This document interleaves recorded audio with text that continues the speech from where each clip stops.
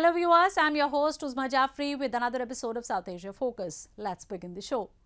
On March 10th of this year, the world received news of a surprising new geopolitical alignment in the Middle East. Saudi Arabia and Iran decided to re-establish diplomatic ties in a deal brokered by China, ending 7 years of estrangement between the two oil-producing giants.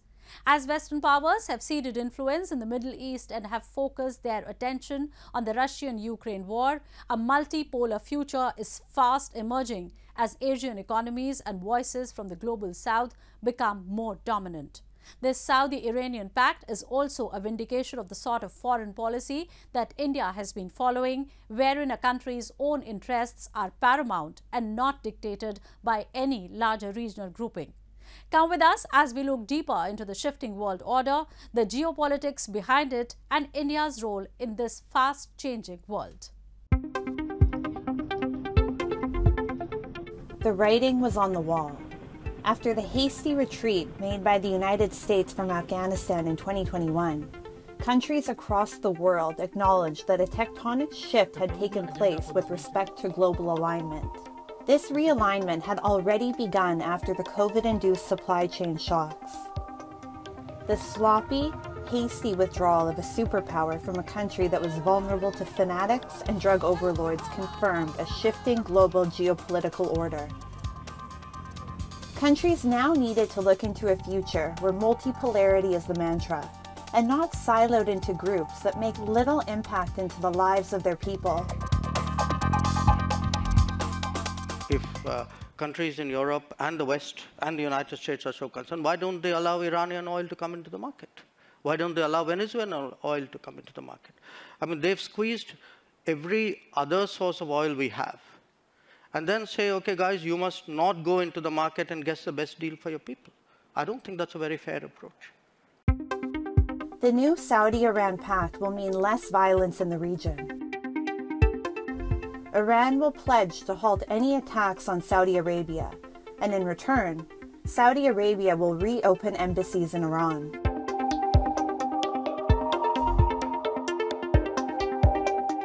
This is also a boon for Iran, as it reduces its international isolation and for greater peace in the Middle East region. It is critical to note that the Saudis went ahead with this deal, knowing that the United States and its allies have sanctions in place over Iran's civil nuclear program. Saudi Arabia has its own considerations. Its relations with the US have come under some cloud, come into a bit of controversy due to a number of reasons. One is that the US has stated earlier that it wants to redeploy some of its forces from the Middle East to the Indo-Pacific because of its rivalry with China. Second is that there were some issues pertaining to the involvement of the Saudi Crown Prince Mohammed bin Salman in the Khashoggi murder. So there were some statements by people in the Biden administration which have not gone down well with him. Saudi Arabia's decision to follow its own independent foreign policy is similar to India's approach. India has close links with countries like Russia and Iran, both under sanctions from the West. Somewhere Europe has to grow out of the mindset that Europe's problems are the world's problems, but the world's problems are not Europe's problems. With the Russia-Ukraine war refusing to abate and the world lurching towards an economic contraction, it is critical for countries to have their own independent foreign policy that puts its people and pragmatic relationships with its neighbors first and foremost. The Saudi-Iran pact shows that the arc of influence of Western powers is not the same as it used to be. With the burgeoning growth of the global South, voices that were part of a supporting act in the past are now finding themselves in a leading role. Multipolar groupings like the Brazil, Russia, India, and China, or BRICS nations as they are popularly called, are as important as the Quad grouping of India, Australia, Japan, and America. The one unifying thread in these groupings is the presence of India, evidence of a pragmatic foreign policy that is fast becoming a trend across the world. Moving on, people in Afghanistan never received what they anticipated prior to the Taliban return. While the security situation and the education have plunged to a point of no return, it is the unprecedented spike in the inflation rate following a severe shortage of essential commodities that have left the Afghans reeling and wondering what their future would be like. As the holy month of Ramadan set in, people said they were unable to meet their requirements. They accused the de facto Taliban government's mismanagement and its incapacity at getting themselves international legitimacy for the troubles they are facing at present. Have a look.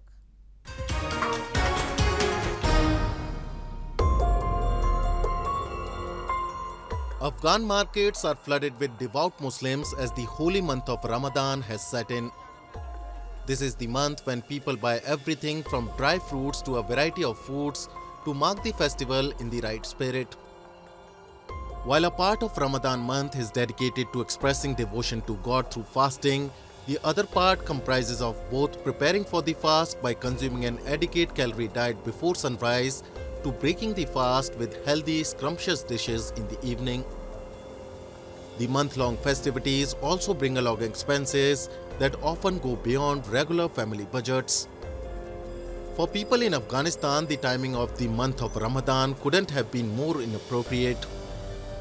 It has become nearly impossible for the people to manage expenses in these times when the unemployment and inflation is rife and there is little to no money to splurge. Locals complain that the commercial aspect of the festival has got the better of traders and businessmen who have been brazenly indifferent to the financial crisis and are selling even Ramadan essentials at exorbitant prices. وسط جهان اسلام در رمضان مبارک یک تخفیف میاد برعکس در افغانستان برعکس چیز هر جنسی که به اصطلاح 300 سال 400 چانیف سودا میکنن یعنی این پیام است که باید ما شما الحمدلله مسلمان هستیم باید تر کوشش کنیم که خیر ما بر مسلمان برسه. On the other side, shopkeepers say that the economic crisis has hit them as severely as it has hit the common men and women. Shopkeepers say they themselves are disappointed as many people can't afford to have basic festival-related products. قدر اقتصاد مردم خوب نیست و تو که سال خرید و فروش بود و مردم میخرید هر چیزا یه رقمی نیست دیگه کار بار نیست زندگی مردم درست نیست. Many say the current situation in Afghanistan is the result of both the Taliban government's economic incompetence and its decision to reverse to the previous hardline Taliban era when a large section of the society was stripped of one or the other form of rights. The international community has been reluctant to recognize the Taliban 2.0, which has halted a large number of assistance missions reaching the common man. Women who are already bearing the brunt of Taliban's marginalization have been unfortunate even in this holy month, which is otherwise believed to bring health, happiness and prosperity. امارات اسلامی امنیت خوب است تمام چی برقرار است وقتی که کشورهای خارجی حمایت نکنه افغانستان به همین خاطر اقتصاد مردم افغانستان ضعیف است. People are calling on the Taliban government to provide them with job opportunities and reopen schools for girls, an issue that the international community is also insisting on. The Taliban, however, in its blatant disregard to human rights, especially towards women and children, have been bent on ruling the nation through its whims and fancies and not through protocols and policies. Moving on. Even after close to 15 years of adoption of a democratic model, Nepal hasn't completely matured into a democracy. Instead of governing the country for economic acceleration and prosperity for people, power tussles and infightings have ruled the discourse in 15 years of Nepalese democracy. Forging and breakup of alliances is a recurring phenomenon in Nepal. Experts opine it is high time when Nepal takes adequate measures to course correct its discourse and prevent both political and economic collapse, which the country is staring at.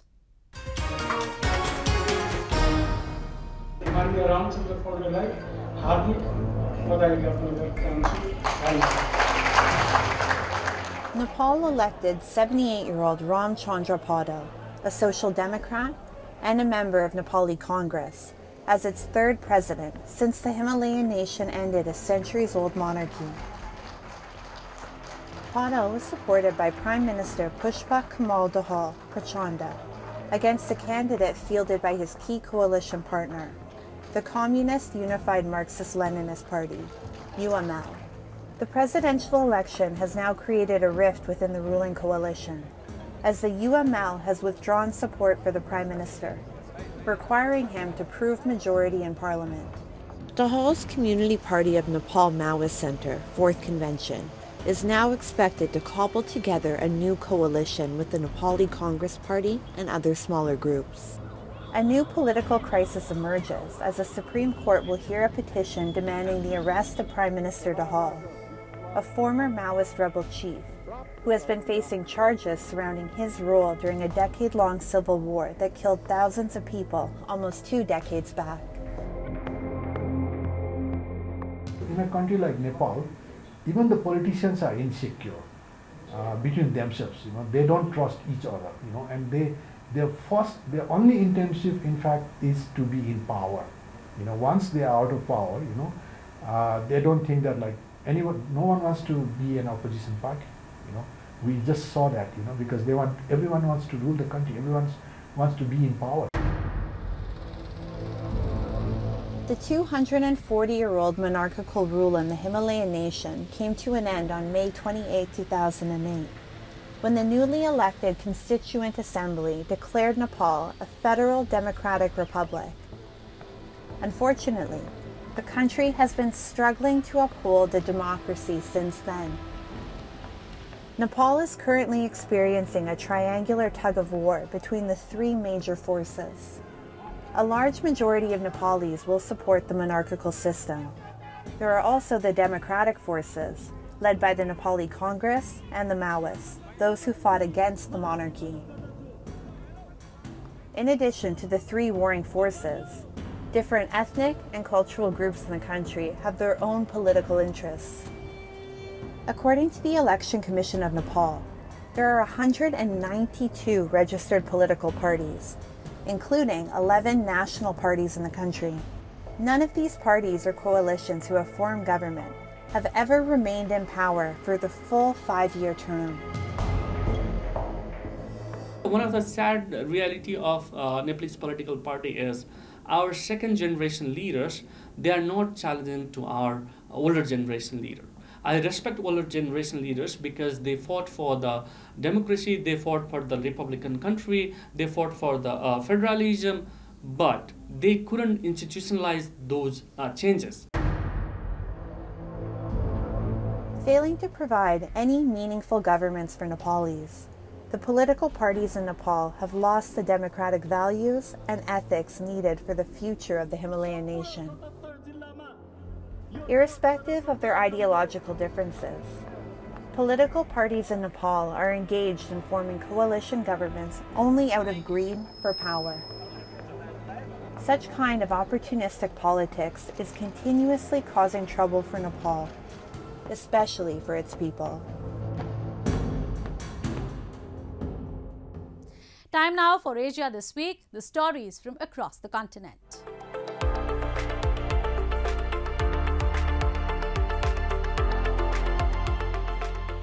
US and South Korean militaries conducted air drills as part of a joint field training exercise called Warrior Shield, the South Korean Air Force said this week. In video footage provided by South Korea's military, fighter jets including F-15Ks, F-35As and KF-16s were seen dropping various types of missiles and bombs which hit targets that exploded. South Korea's Air Force said the 5 days of air-to-air live firing and air-to-surface bombing drills started on Monday last week that is 20th of March, with the US 51st Fighter Wing of 7th Air Force and involved various South Korean fighter jets along with the US A-10 attack aircraft to check precision strike capabilities of the Joint Air Force. On Friday last week, North Korea's state media said the country had tested a new nuclear-capable underwater attack drone as leader Kim Jong-un warned South Korea and the US to stop their reckless anti-North Korea war drills.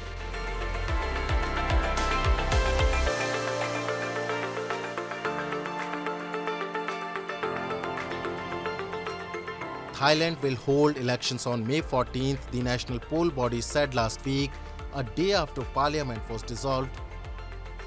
Early voting will take place on May 7th, while candidate registration, including for party nominees for Prime Minister, will take place in early April, said Election Commission Secretary General Savang Bonmi at a news conference.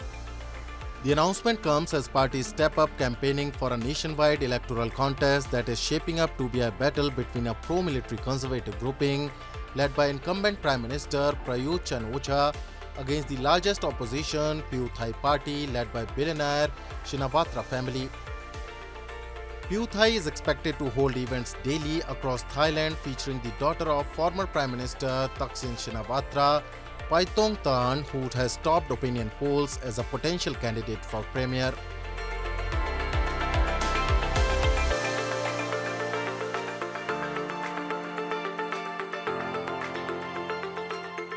Japanese and Polish prime ministers said this week that bilateral relations between two countries are strong and will develop in different fields. Fumio Kishida, fresh from his visit to Kyiv where he met with Ukrainian President Volodymyr Zelensky, thanked Polish Prime Minister for playing a major role in providing military and humanitarian help to Ukraine. Kishida's unexpected trip to Kyiv and Warsaw coincides with Chinese President Xi Jinping's state visit to Russia. Chinese President's visit to Moscow is very worrying. The China-Moscow axis is dangerous, said the Polish Prime Minister. Japan is due to host a G7 summit in Kishida's hometown of Hiroshima in May. Tokyo has continually voiced support for Ukraine and joined sanctions against Russia.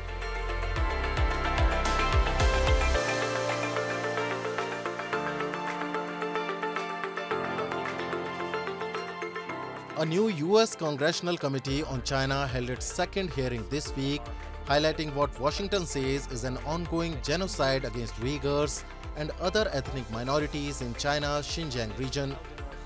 Rights groups accuse Beijing of abuses, including forced labor, mass surveillance, and having placed 1 million or more Uyghurs, a mainly Muslim ethnic group, in a network of internment camps in Xinjiang. China vigorously denies abuses in Xinjiang and says it established vocational training centers to curb terrorism, separatism, and religious radicalism. The hearing is the latest in a series of events planned for the next 2 years, while Republicans control the House to convince Americans that they should care about competing with China and to selectively decouple the country's economies. Uyghurs say they are made to spend years in camps where they face abuse and forced patriotic education. The US government and parliaments in Britain, Canada, and other countries have described China's birth prevention and mass detention policies in Xinjiang as genocide. A United Nations report last year said China may have committed crimes against humanity in the region.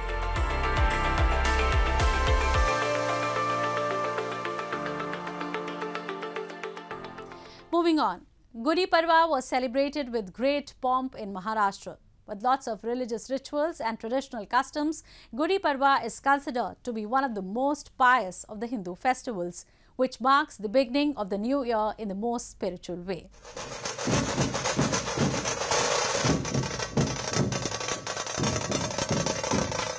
Celebrants gathered in Maharashtra's Nagpur to celebrate Gudi Padwa, a day that heralds the arrival of spring.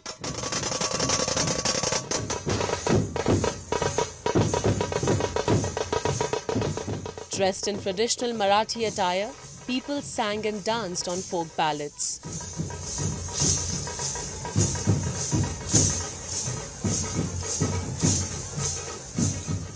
Lajim, a form of dance performed by women, enthralled the atmosphere with its rhythmic sound.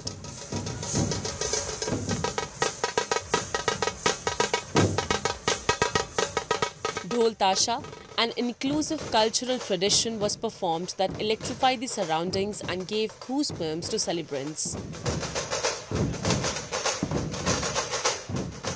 बहुत अच्छे तरीके से कर रहे हैं, सुबह से आए हैं और सुबह से एंजॉय कर रहे हैं और आगे भी करते रहेंगे और ऐसे ही सबने करना चाहिए.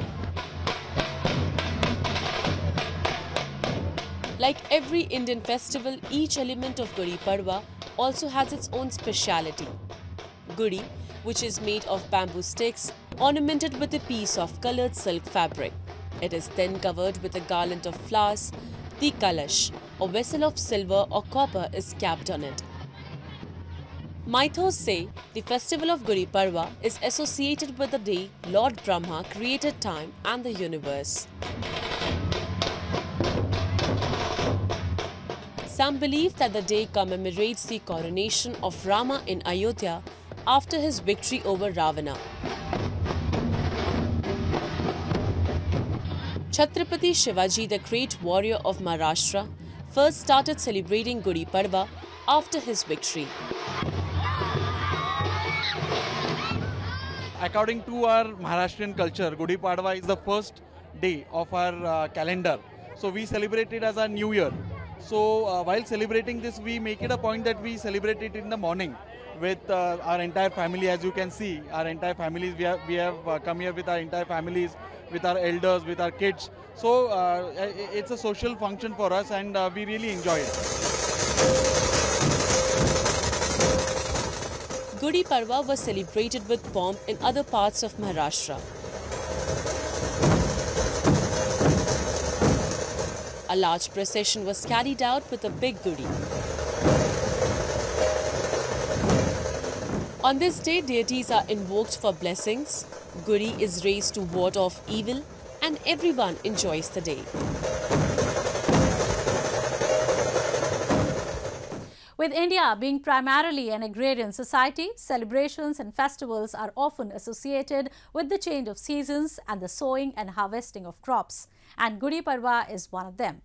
With that, we come to the end of this week's episode. See you next week. Goodbye and take care.